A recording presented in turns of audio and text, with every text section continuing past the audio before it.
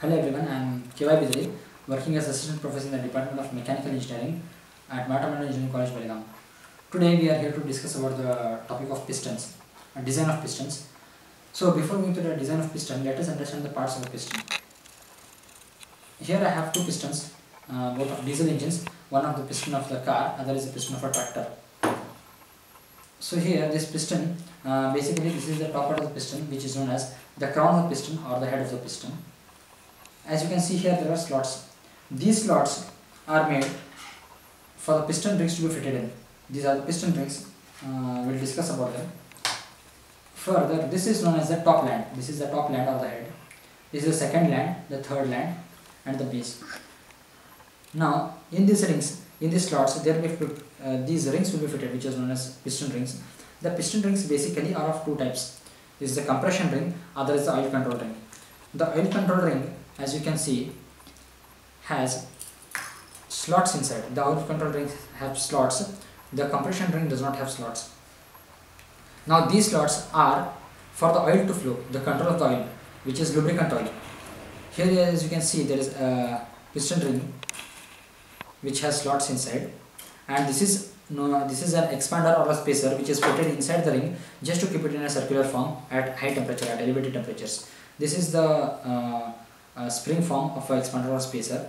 Basically these two are the rings. Now after this lower part of the piston is known as the piston skirt. As you can see, this is a thin portion which protrudes below. This is the skirt of the piston, and here you can see inside there is a bit of thickness provided here.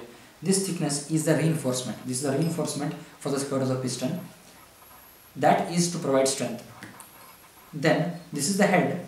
As you can see from the head here, inside there is a small amount of thickness provided. This thickness is provided on both the sides, which is to give strength.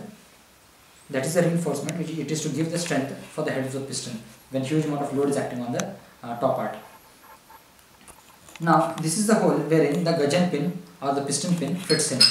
This pin fits in this way, and here the connecting rod is held by the piston pin.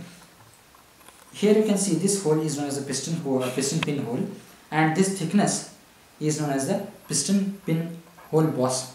These two thickness, and this thickness is given to improve the strength. If this thickness would not have been given, then there will be a lot of there would be very less amount of metal here, which would fracture when there is a huge amount of load acting. So this thickness is given, which is known as the boss. And finally, here we have another piston.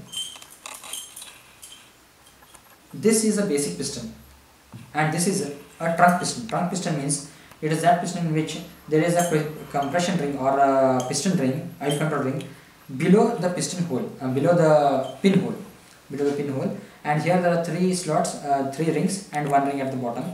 So the extra thing which you can see in this piston is there are holes here. This is again for the lubricant oil to flow out when the piston reaches its bottommost end. Here again you can see some holes which are again known as oil control holes. The same thing is as I told you in the previous for the previous piston. This is the oil control ring, and these are the compression rings. So these are the two pistons, examples of two pistons here. The material for the piston is basically aluminium, and cast iron and steel also are used for pistons, but with different material content. Which all the different types of metals are used in pistons will be discussed in the further video along with the design of the piston.